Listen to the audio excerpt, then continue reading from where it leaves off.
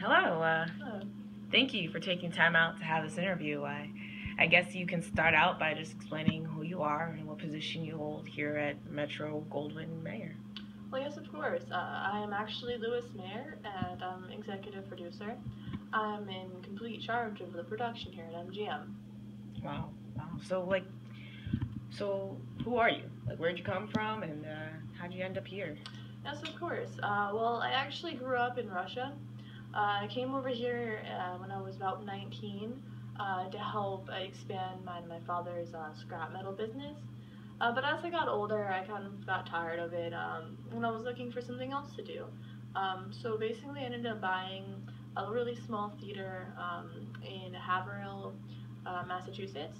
And from there, I expanded all my theaters, just kept buying them to where I got my own studio, and then eventually ended up joining up with everyone else at MGM. Yeah. So like Low and I know you knew Thalberg. So you knew all them. Actually, maybe you can tell me. So like, who are some of the other executives and important figures that you worked with here at the studio? Yeah, of course. As you mentioned, there's Marcus Lowe of Lowe's Inc. of Metro Pictures. There's also Lee Schubert of Schubert Theater fame from Goldwyn Pictures. There's also Nicholas Shanek, Chief Executive of Lowe's, and of course the belated Irving Thalberg. Belated, yeah, yeah, I did hear. So tell us about Irving. I know he passed away in 1936. What was he like? Like, I heard he was amazing, like just brilliant. Yeah, I mean, Irving was the best. He was a really great guy. Before he passed away, he was responsible for overseeing production and hiring our stars, many of whom were unknown actors until he built them up actually into Metro stars. The stars were very, very important to him. He actually even refused to lend some of the stars to any other studios. Um, so then the two of us together strived to get product out. We became really successful, and we have successful pictures. And one of our main goals for MGM was to carry out this idea of pounding the public with the star names. It's because of this idea that I think we struggled less than our competitors did during the Depression, actually. Wow, wow. Well, just to clarify, I know Thalberg also spent a lot of money too. So, speaking of the Depression, how did that affect the studio? You have Thalberg spending all this money, and how did you make it through that difficult time? Well, yeah, we did have a pretty large quarterly deficit. It was about $6 million. Wow. Yeah, so to pull through that, we had to make quite a few sacrifices. I know that most of our executives at MGM Studios we took salary cuts, and we actually cut down slightly on production costs as well. So unfortunately, around that time, our films weren't really up to our MGM standards, but we ended up coming out all right. Wow. So when you say MGM standards, you mean like spending a whole bunch of money?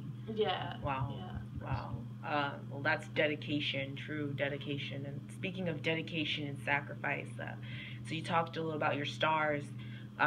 What do you think is it? Like, why do you think your stars, your specific MGM stars, are so successful? Well, I think they're successful from the very beginning, actually, because we do handpick them, and then we just work with them very hard, have very long days, just try to make them the best that they can be.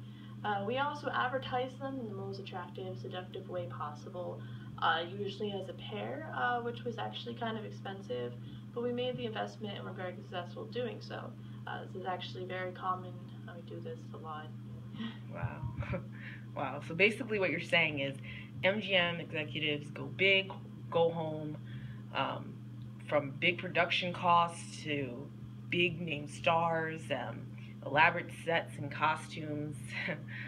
Like, wow. So now I guess the question is, what's next?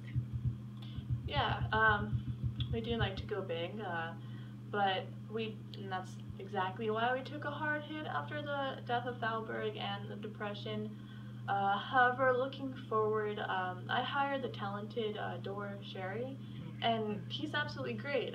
He is actually taking us in the direction of the musical genre. Not a lot of people are really doing that. Um, and some of our biggest upcoming films are actually musicals. That includes The Wizard of Oz and Gone with the Wind. Wow. Well, good luck to you, and thanks again for this interview. Um, I guess my last question, off the record, are there any scandals I should know about? Well, personally, I wouldn't really know about them. I try to keep it strictly business here at the studio, so I can't. I understand. Well, thank you so much again. No, thank you.